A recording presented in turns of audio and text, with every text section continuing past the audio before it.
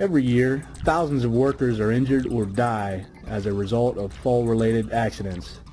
Such falls are the leading cause of death in the construction industry. You can greatly minimize your risk with the implementation of a comprehensive fall protection program.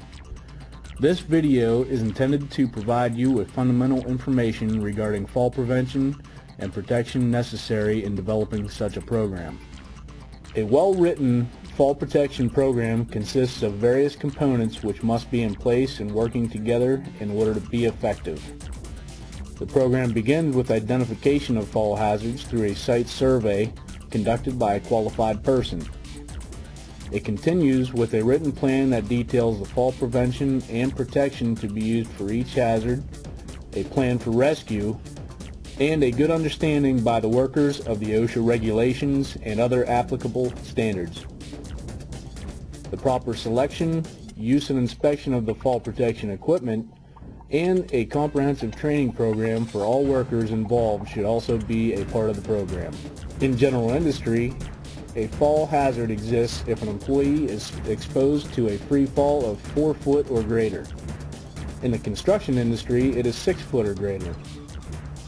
Once the fall hazard has been identified, there are basically two options available.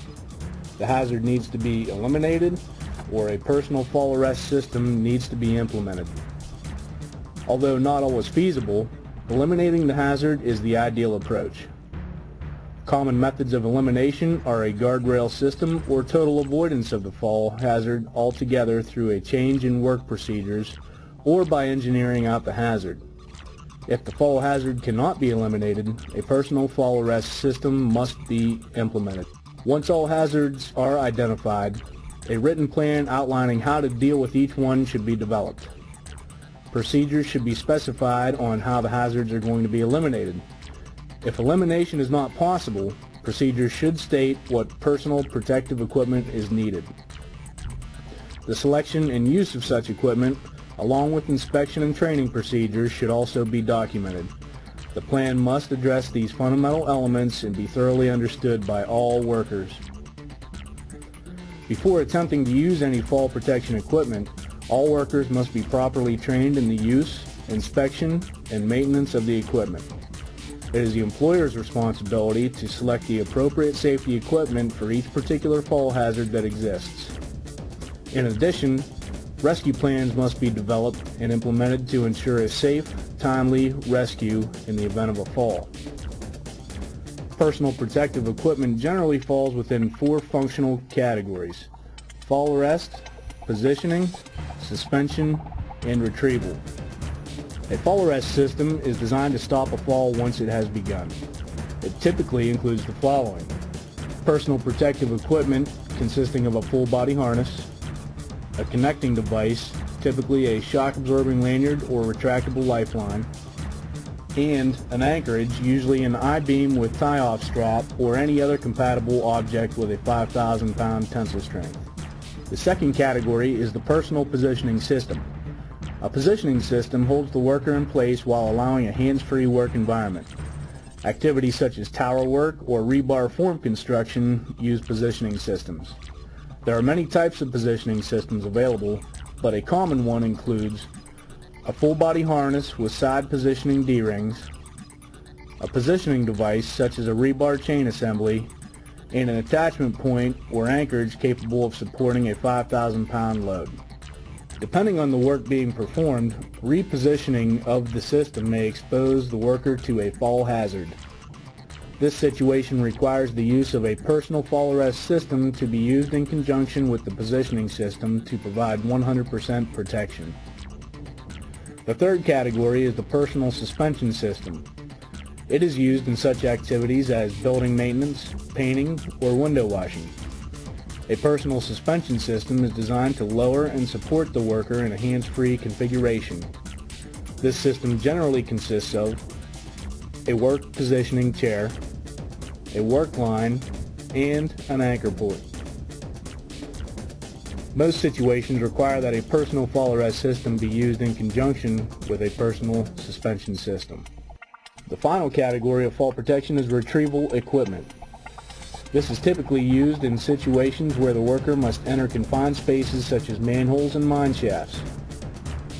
A retrieval consists of a full body harness, a retrieval device, for example a three-way recovery system, and an attachment point such as a tripod. As you may have noticed, the full body harness is the core element of your personal protective equipment. A full body harness distributes fall arresting forces throughout the body, reducing chances of injury. Body belts are not recommended for fall arrest in any situation, as the generative forces are concentrated on the abdomen, increasing the likelihood of serious internal injuries. Most regulations governing the use of fall protection prohibit the use of body belts for fall arrest. When selecting a full body harness, the first thing to consider is the type of work being performed. Applications for fall arrest require at minimum a harness with a back D-ring.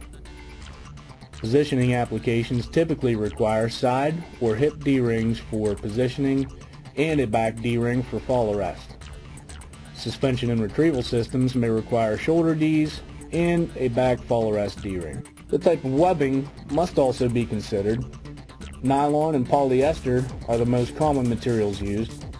Certain situations may require a specific type of webbing, such as polyester in an acidic environment, and Kevlar or Nomex in high heat situations.